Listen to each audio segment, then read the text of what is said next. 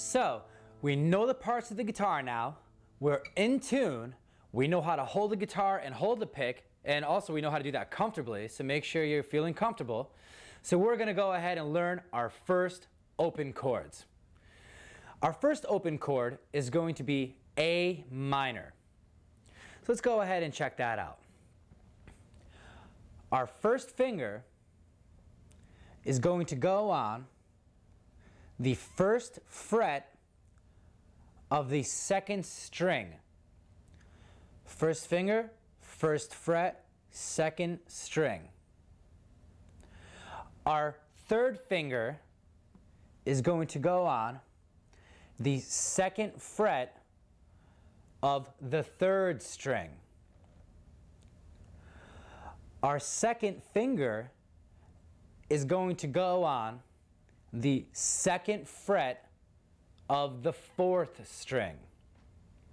A couple of tips about doing this is to remember, use your fingertips and make sure you arch your fingers. So don't play the chord like this. You don't want to do that because then you're going to be playing the wrong notes and it's going to sound all sloppy and no good. So make sure you arch your fingers, use your fingertips, and play at the ends of the fret. Remember we said don't play on the fret, play at the end of the fret. So let's go ahead and strum our A minor chord.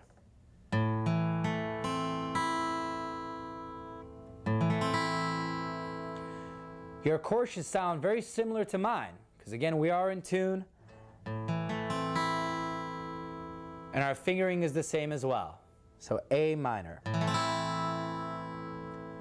Alright, let's go ahead and move on to E minor. Start to notice some similarities between chords when we start moving further on down.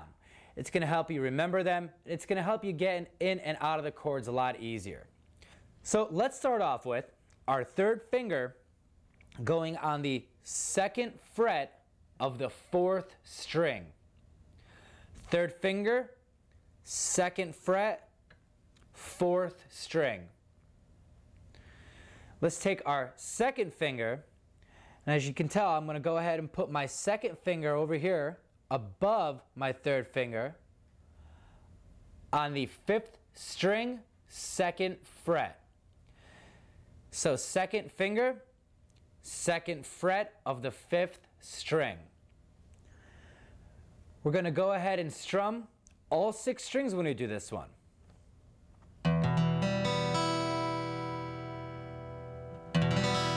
So make sure yours sounds like mine.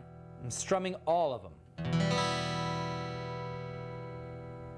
When we play the A minor, we're not going to play the 6th string or the fattest string. We're going to play everything from the 5th string down, and then when we move up towards the ceiling to get to the E minor, we're going to play all of them.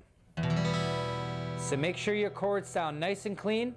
Make sure you arch your fingers, use your fingertips, and play close to the fret, but never on the fret.